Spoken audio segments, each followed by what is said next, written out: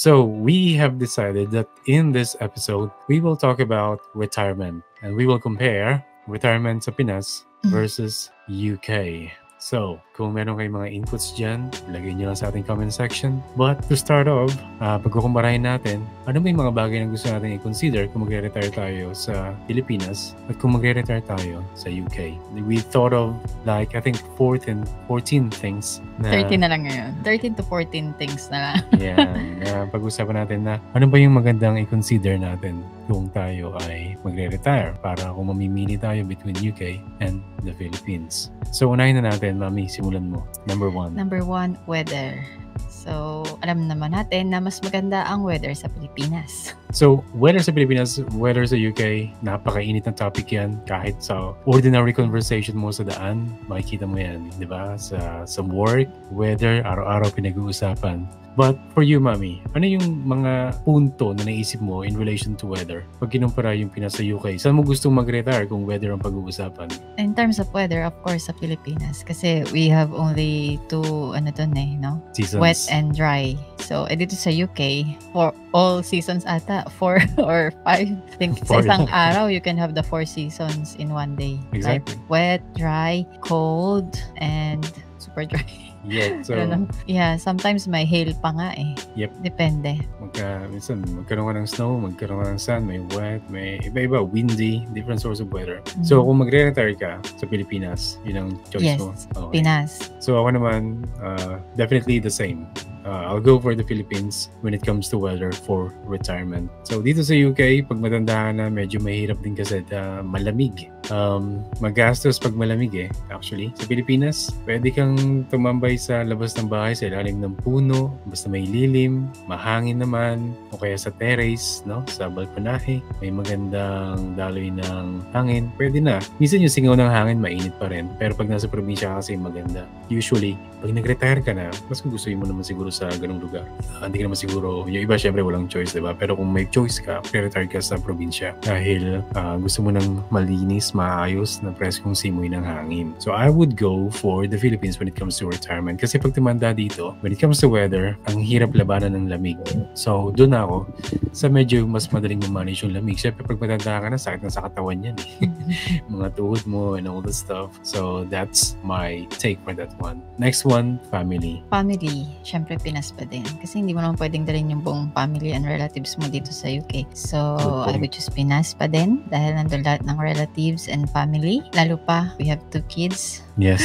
The support of the family back home is very essential. That's true. And helpful. So, pero when it comes to retirement, pagdating sa pamilya, yun eh, no? Yung kasama mo sila pag tumanda ka na. Pagtanda, oo. Unlike dito sa UK na karaniwan na sa mga care home, yung mga matatanda. Yeah, that's right. So, yun yung pinagkaiba. Sa Pilipinas, tumanda ka na, nakapaligid yung pamilya mo, meron pa rin naman siguro, no? Hindi ko alam yung sitwasyon ng iba. Meron pa rin makakatulong sa'yo, makakasuporta sa'yo pagtanda mo.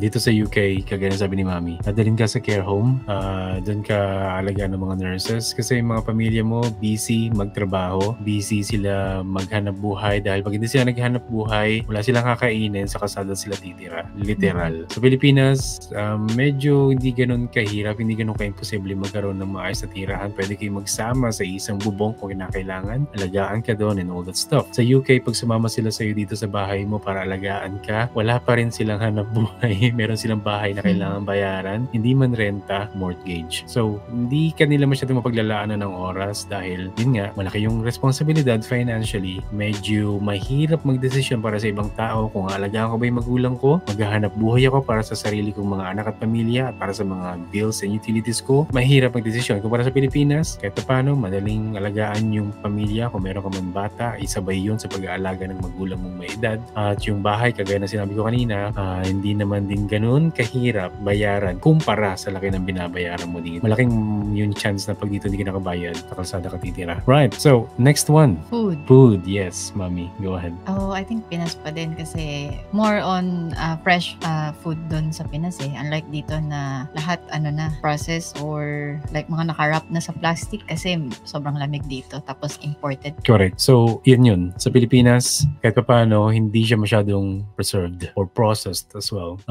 Depende pa rin sa lifestyle mo kung kayo yung tipong sanay sa instant and all that stuff, processed food, then it doesn't matter then kung dito ka or sa UK, kung sa Pilipinas ka. Pero pag dito ka sa UK, options mo usually processed na, bihira yung fresh na fresh. Kailangan mo pumunta direkta doon sa market, yung mga farm market, which is bihira, hindi ganun ka-common. Depende pa sa lugar nyo yan. At doon ka na makakuha ng mga preskong gulay or mga sariwa, hindi presko.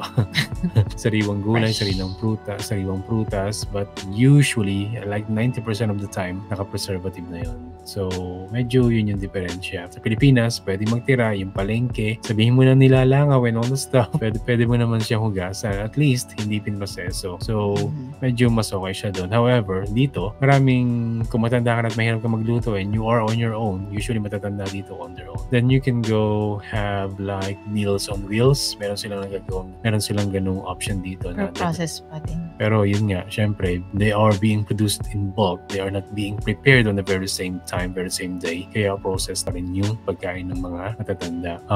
Yun yung isa sa mga options. But there are some conservative diets or options din naman. Next one is source of income. Pagtanda mo, ano yung sitwasyon may kinalaman sa source of income kung nandito ka sa UK at kukumpara natin sa Pilipinas? For me, siguro, ayoko naman maging nurse habang pagtanda ko, no? Siyempre. Okay. Ang hirap na mag-deliver ng quality healthcare kung matanda ka na. So, that's true. Pero sa source of income, madaling sa Pinas no? Basta masipag ka lang, matyaga, pwede kang magka-source of income, like magbenta ka lang ng something, basta masipag ka lang. Unlike dito na lahat ng mo may tax.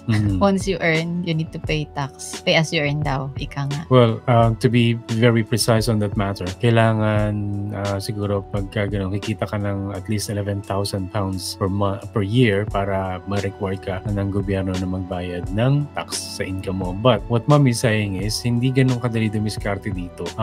Maraming limitasyon. Ang pwede mo lang magawa kung wala kang profesyon at ikaw ay may edad na, ay maaaring maging tagapag-alaga ng ibang may edad na o tagalinis ng bahay ng ibang bahay. Okay? So, yun yung pwede mong diskarte. Unlike sa Pilipinas, pwede ka magbenta ng kung ano kung gusto mo ng pagkakakitaan. At yung pamilya mo, kung maayos naman yung sitwasyon sa buhay ng pamilya mo, madali sa kanila makapagbigay ng support sa'yo. At maybe it might not be financially or through financial means, but yung support nila, nabigyan ka mismo nila ng pagkain, yung basic groceries mo, yung basic needs mo in a day, malaking bagay na yun sa kanila. Okay? So, dito sa dito sa UK, mahirap actually, no, na gumawa ng sarili mong source of income na dapat na paghandaan mo yun during your productive years na meron kang pension, na meron kang susuporta sa'yo kung nagkaroon ka ng magandang employment during your young years of life, then yun yung magsusuporta sa'yo pag-retire mo. Now, again, welcome sa mga bagong nanonood sa atin dito ngayon. We are live on Facebook and on our 2 YouTube channels. So, paki-like naman yan. Pwede din kayong mag-share ng ating video. Kung gusto nyo makipagwentuhan sa amin, punta lang kayo sa comment section, o kaya naman, pwede kayong mag-join sa stream. You don't have to show your face. And by the way,